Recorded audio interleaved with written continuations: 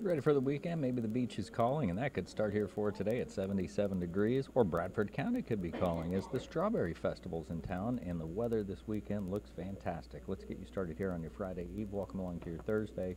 76 an average. We're about 10 degrees on the plus side of that, but here's the best part. 86 feels like 86 degrees. You don't have a lot of humidity and limited cloud cover. You see there at 3 o'clock as the sea breeze will come rotating through. And watch right here. I'll stop this at 3 o'clock, 4 o'clock, 5 o'clock. There's 6, and you can see just a little bit of clouds if you look just outside of Jacksonville and the surrounding areas. So that is the sea breeze front as it will come through. And then we have to extend the view beyond what we have, and this will be, there we go, wide view here. That's our frontal boundary coming through, and that's part of our weekend forecast.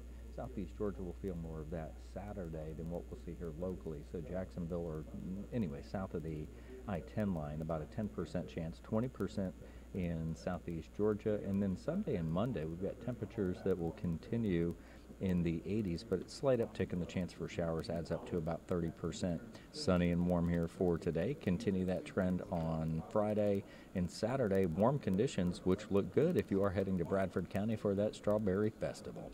Friday and Saturday, and like I mentioned, Sunday and into the start of the work week, temperatures still well above our seasonal trend. Now they're a little closer, coming down to the lower 80s.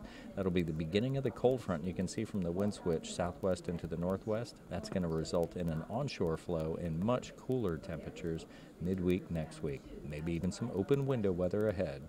Your Weather Authority forecast is always a click away at News4JAX, a shout away on your favorite devices. Have a great Thursday.